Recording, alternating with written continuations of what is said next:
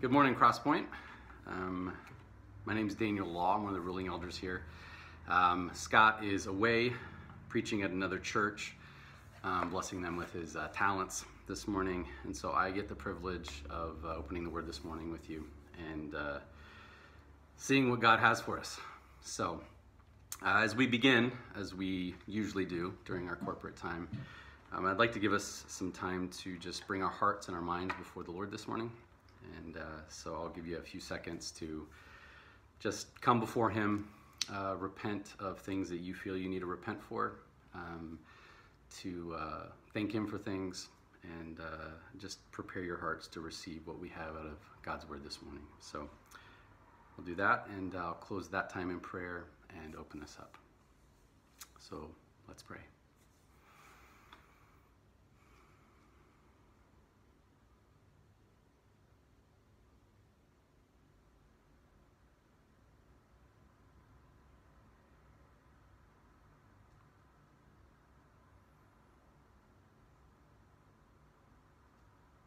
Heavenly Father, I just thank you so much for this morning and this opportunity to be able to dive into your word and to just see some of the most beautiful and sweet things that you have for us in your word this morning.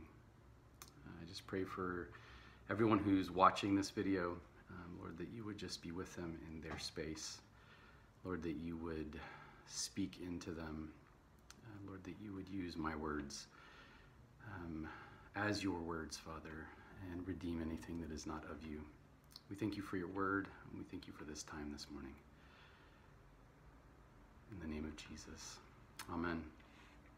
So, we've been going through Philippians.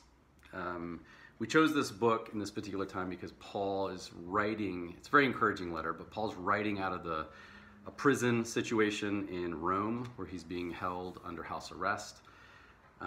And he's writing to a church that he planted some time ago. It's an encouraging letter. It's an intimate letter, as we've seen that in some of Scott's previous sermons. It's unique. And it's just been something that I think speaks into our limited mobility, our limited freedom during this pandemic time, but also some of the things that God calls us to and encourages us with. So last week, Scott spoke about he preached out of chapter 4, verses 8 through 9, which, as you will recall, Paul is exhorting, reminding us and his audience at the time to set our hearts and minds, our internal spaces, on things true, honorable, just, pure, lovely, and commendable. Christ being the prime example of that, and also the one who empowers that in us. Something perhaps not too dissimilar to what many of us have at times experienced during this pandemic. So this morning we'll be turning to the next 4 verses. So if you will, read with me chapter 4, verses 10 through 13. This is the word of the Lord. I rejoiced in the Lord greatly that now at length you have revived your concern for me. You were indeed concerned for me, but you had no opportunity. Not that I am speaking of being in need, for I have learned in whatever situation I am to be content. I know how to be brought low, and I know how to abound. In any and every circumstance, I have learned the secret of facing plenty and hunger, abundance and need. I can do all things through Him who strengthens me. This is the word of the Lord. So, this morning, I want to briefly review and set the context of this passage, and then unpack 3 things. Paul's joy, Paul's contentment, and Paul's confidence, and see how that applies to us and how we engage with that. So, review. The letter from Paul to the Philippian church is one that is...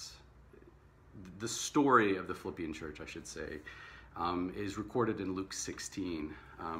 And we find vignettes in the beginning of the church, the stories that are there that Luke records of Lydia, who is a rich cloth merchant a fortune teller slave girl who's like at the bottom of the socioeconomic strata, and a jailer who has authority to jail. And it's a church that began with a large kind of different strata, socioeconomic strata. The people in this church have been aware firsthand, they've seen, and they've heard the stories told over and over again of what Paul left. And what he left was not just a community of believers, but a community of believers that knew God. They knew the power of God, and they considered Paul as dear for his suffering and his faithfulness to them. They joined him once he left, planted the church, nurtured the church, and he moved on to other locations to do likewise. They joined him in his ministry as he moved away. So they financed a lot of what he did later. They are precious people to him, and likewise he is precious to them. And we see that, and we've seen that as we've read through Philippians. So Paul is in Rome. He's under house arrest, waiting a verdict or trial. We're not exactly sure of the exact timeline. He's with Timothy. And in Rome, it's important for us to know house arrest and being detained by the Roman authorities was something that you had to stay in a location. The conditions are not necessarily known, but you were expected to take care of yourself. So if you had resources, it wasn't so bad. Maybe it was like quarantine in a nice house, in a nice place, and they deliver food to you. If not, you might be in the slums and you're not being taken care of very well. And it's a miserable situation. You might even out of that situation say, you know, I'm guilty, let's move on, or something like that. But we find Paul under house arrest. The church in Philippi has heard of Paul and Timothy's needs, and they have sent resources via this individual, Epaphroditus. So the occasion of Paul to write this letter is one where Epaphroditus has brought these resources, he's brought the stories, the news, and he will now return with this letter to Philippi with a profound, and what this letter in general is a profound thank you, and we see some of that this morning. But he has heard all the news, Paul has heard all the news from Philippi, the good stuff and the bad stuff, and Paul has reason to celebrate, he has reason to exhort, we've seen some of that, and he has reason to encourage. This morning's passage, I want to focus on Paul's, his bounding joy, his contentment, and land on the secret of his confidence and how that applies to us. So joy, contentment, and confidence, and the secret that comes with, or is packed with. So Paul's joy. This letter is intimate. It's in previous sermons, Scott's pulled out some of the threads, some of the unique language that's only found in Philippians. And this passage is kind of no different. So verse 10, I rejoiced in the Lord greatly that now at length you have revived your concern for me. You were indeed concerned for me, but you had no opportunity. The word revived, and I'm going to focus on that, in the Greek is anathalo. It's a rare word, and it carries with it imagery of perennial bloom, of flowering, springtime, blossoms, fragrance, and promise. And Paul's planted something in Philippi. And here in his cell comes Epaphroditus with warm tidings, provision for their needs. And it's all a testament of God's faithfulness to him, his friends, and what may have begun as a humdrum day for Paul is just all a sparkle. Like he is overjoyed.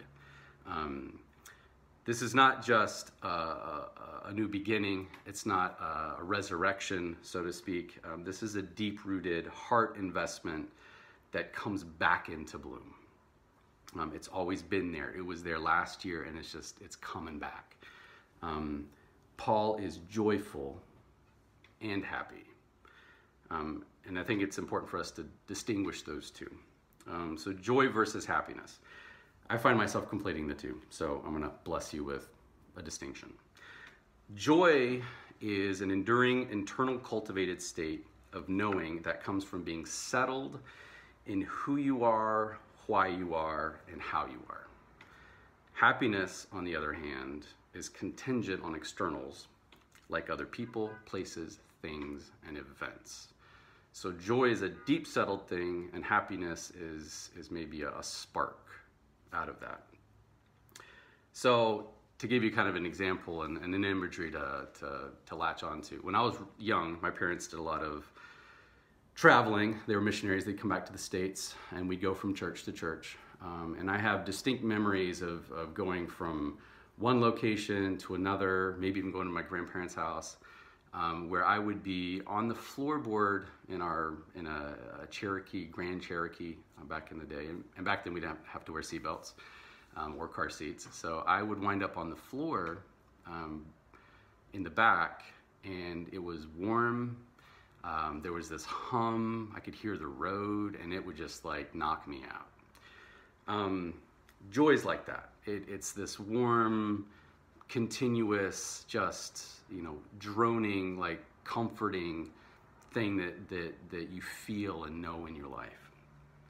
Happiness, on the other hand, is a bump in the road. So occasionally, you're driving, and I don't know if you ever felt this, but you'll cross a bridge and there's kind of this kadunk, kadunk.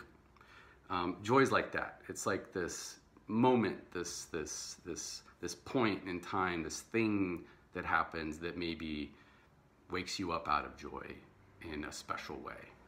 And so I hope that helps. So Paul's joy, his joy is because of the Lord's faithfulness through the years. He's experienced this. There's this sound in his heart and in his mind. His happiness is because of the arrival and the blessing and the purposed visit of Epaphroditus. Now, the remainder of the verse, you were indeed concerned for me, but you had no opportunity. I initially read that as like, finally, like kind of rolling your eyes, like what took you so long? And I kind of want to protect us from that. How the word concerned is rendered here may make us think Paul is being really generous, maybe, like, I knew you couldn't make it, but the literal translation in the Greek, and if you allow me to kind of Tarzan the speak here, is literally kind of you concern me, you concern for me, but no opportunity. So it's like he knew that there was this long abiding concern for him, and they had no opportunity. And Paul understood the obstacles. His readers understood the obstacles that kept them from taking care of him. I don't need to expound on that. Enough said. So that's Paul's joy that he's experiencing. That's this long, overtime thing. So Paul's contentment. Verses 11 through 12. Not that I'm speaking of being in need, for I have learned in whatever situation I am to be content. I know how to be brought low. I know how to abound. In any and every circumstance, I have learned the secret of facing plenty and hunger, abundance and need. Paul's contentment is not dependent on their gift. I think that's really important, and that's what he wants to communicate to his readers. He is graciously even bending over backwards to make sure they don't feel guilt-tripped or like they didn't do something soon enough. Like he cares for them, and he does not want them to think that, not for a minute. He's not saying what took you so long. He's content in all circumstances. And they knew this. This isn't something he's having to really over-convince them, but he's taking time out to make sure that that's understood. This is a guy who was singing in chains in a Philippian jail after being harassed, thoroughly beaten, and thrown in stocks. They saw Paul live this out, so they understand that he means what he says when he says this. The piece I want to pull out is this word learned. It's important in these two verses, the word, I have learned in whatever situation I am to be content. I have learned the secret of facing plenty and hunger. We live in a culture that frequently fails to associate sort of the diligence and the work put into something. We have a lot of before and after shots, right? Fat, fit, weak, strong. And it's like, boom, boom. It's like these two moments in time, and there's no communication about how far apart these are. And the promises are, we can make that time shorter, or this can happen overnight. So there's this fail to communicate or grasp at times, unless you go through it, the value of the process, the struggle, the time it took to get from one place to another, or from one condition to another. And this is the difference between like a shortcut cliche and a struggled through grounded truth. And we know what cliches are, and when they're just kind of, they don't have any truth to them. And at times people will say things that sound like a cliche, but they actually have the grounded truth that leads them to that, to understand it. And all they have to offer maybe is what seems like a cliche. So we have to like personally understand this. So Paul's example, he's well-educated, and this is really important, I think.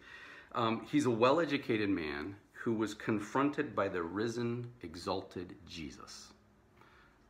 He has every reason to be like point A, point B, like overnight. And there were things that changed for him significantly in those moments. But still, he had to be disciplined, discipled through good times and bad times. Even his ministry, there's a 7-year period between Paul's conversion experience and him making sense of it. And there was things in that struggle, things that he had to give up that he formerly held to, that Jesus flipped for him.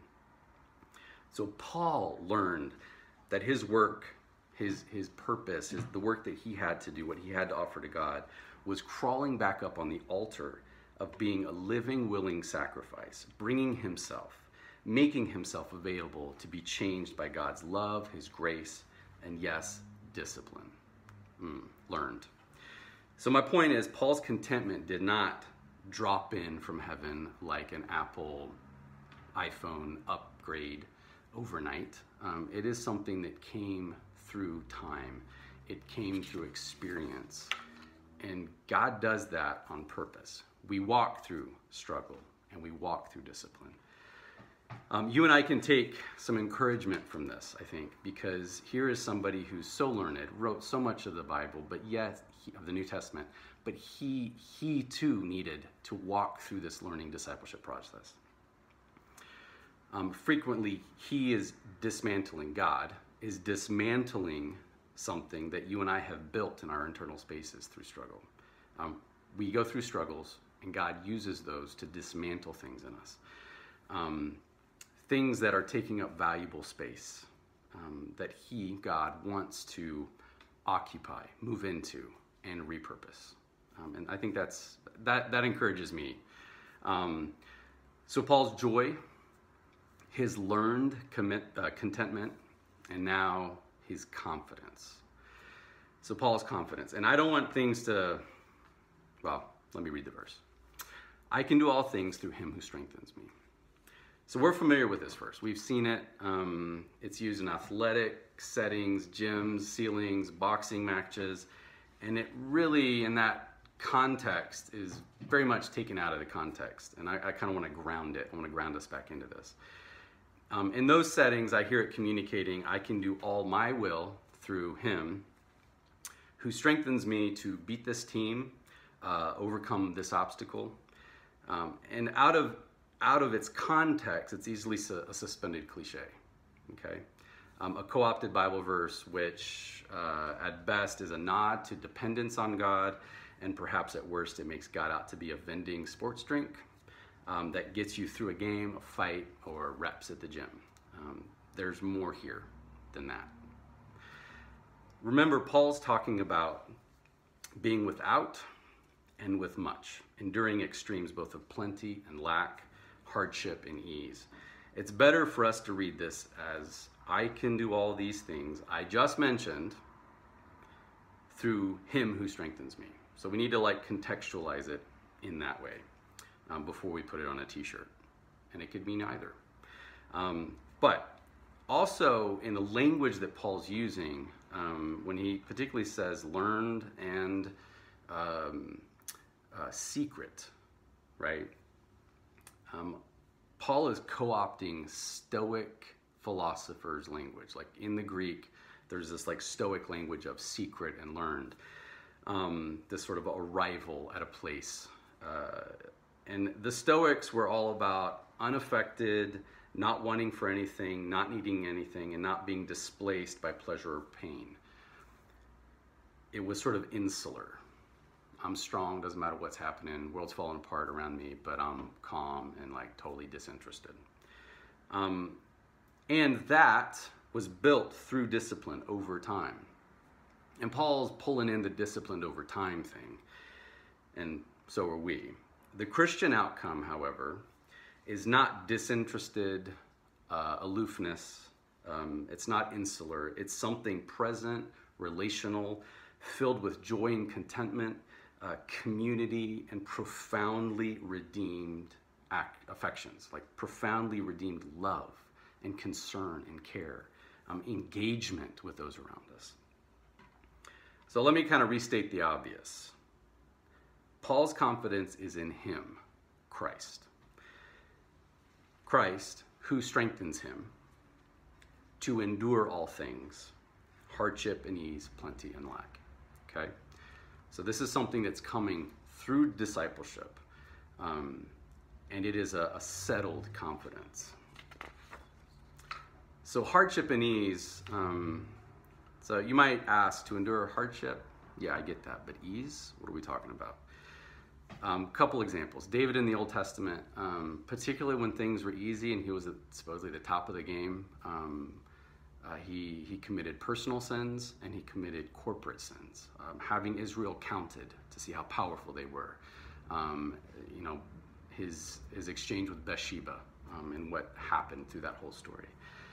Locally, I'm thinking of lottery winners, individuals that like play the lottery and suddenly they have crazy amount of resources, and the stories are numerous of millions of dollars back to poverty. Something happened in that. In the Old Testament, sort of the flip side of that is Joseph. And you'll recall in the Old Testament, this particular story, like he's thrown into a pit by his brothers. He's sold into slavery. He's falsely accused by Potiphar's wife. He's imprisoned.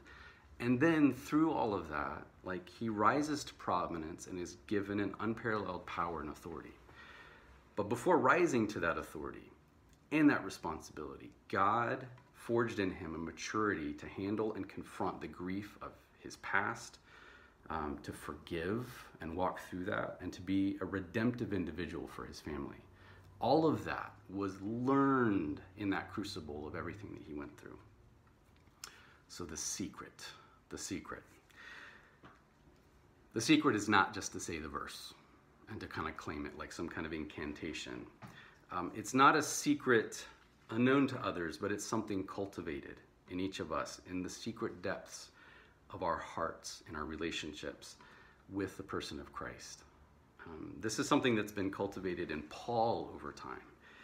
He has leaned into the relationship that he has with Jesus, and he's led other people time and time again to do that as well, to honestly come before Christ, to humbly come before him, even in brokenness and when things are well, to invite Christ into that lonely, dark place and to see it transformed, that secret place.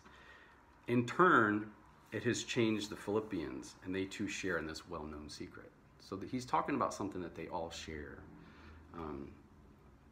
And I don't know if you've been around people in miserable situations, not just them, but you, and what it generates in you. I've been in some pretty miserable situations, and I wouldn't,